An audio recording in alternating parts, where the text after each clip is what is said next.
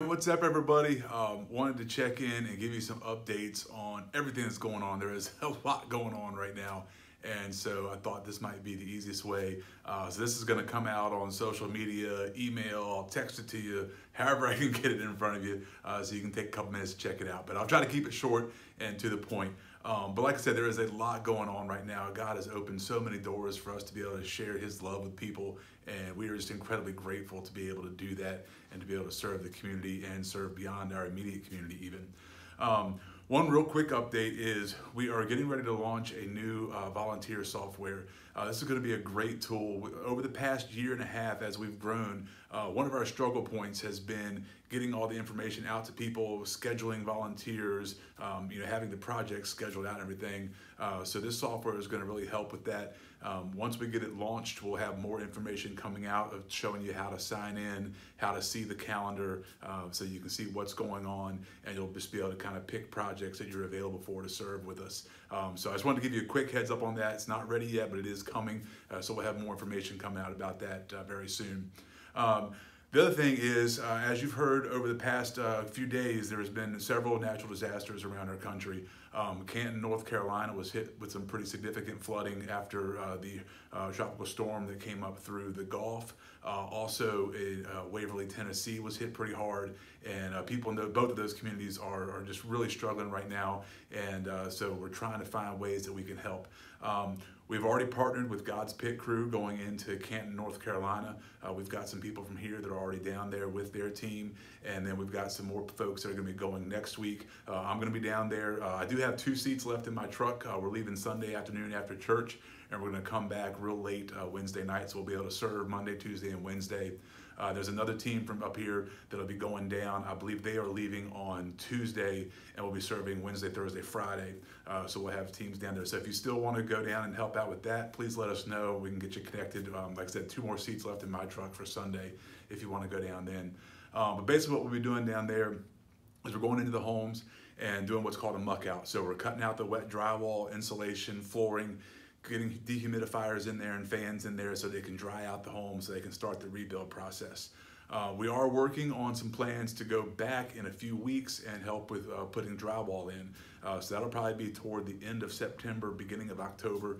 We still got some logistics to figure out on that. So there again, just kind of keep posted. I just wanted you to know that that was coming, but we don't have all the details yet as we're still getting all that stuff figured out. That, like I said, that will be toward the end of September, maybe early part of October. We're going to try to get that worked out.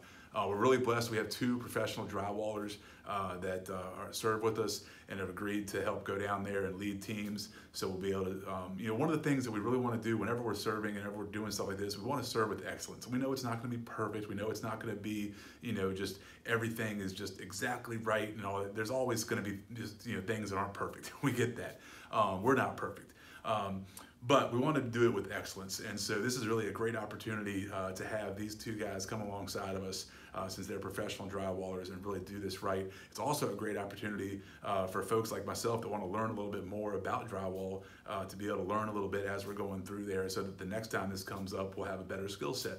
So really excited about that too. Here locally, we have a lot of projects going on as well. We have 4 wheelchair ramps coming up in September and the first week of October. We have 2 bathrooms. One of them is in progress right now, and one of them is going to be starting in about a week.